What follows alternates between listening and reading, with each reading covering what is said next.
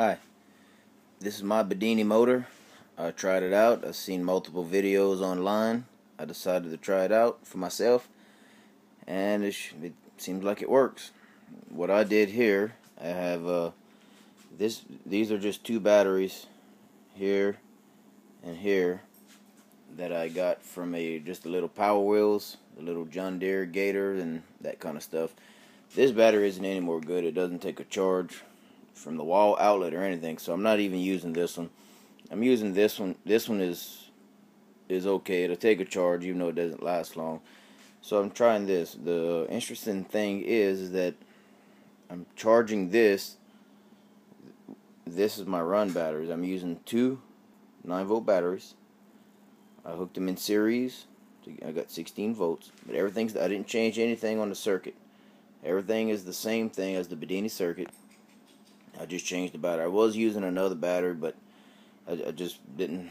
That battery is fully charged, and I'm just trying to try different things with it. Anyways, my coil here is 850 turns, bifilar, 26 gauge and 23 gauge.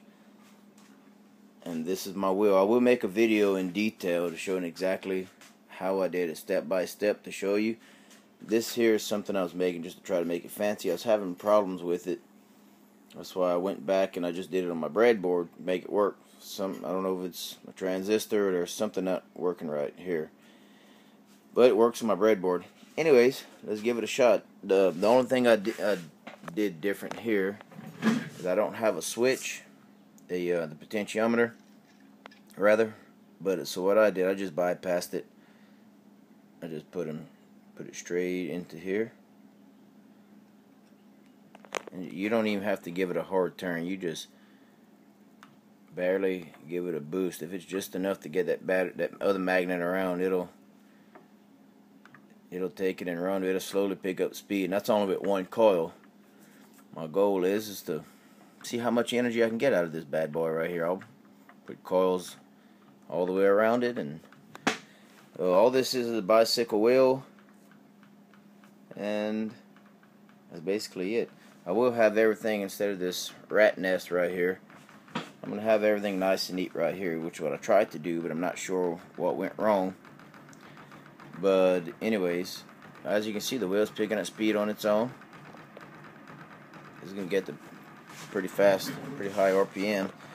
The battery was down to, okay, let me get this in there.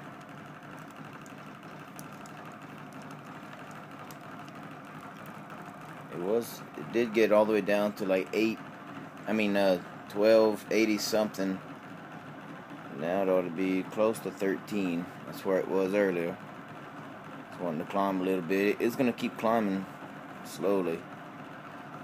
And then here, my these batteries weren't all the way full either.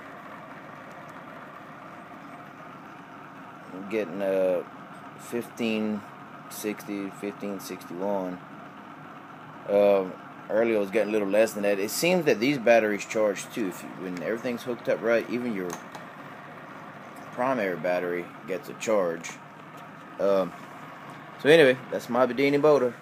We'll have a detailed video coming soon, so subscribe to my channel. Coming soon. I will have step by step on what I did, what I'll do when I make my other coil to put on here, and as I'm building the circuit for it and putting everything on nice and neat. I'm going to go step by step, show you how to do it.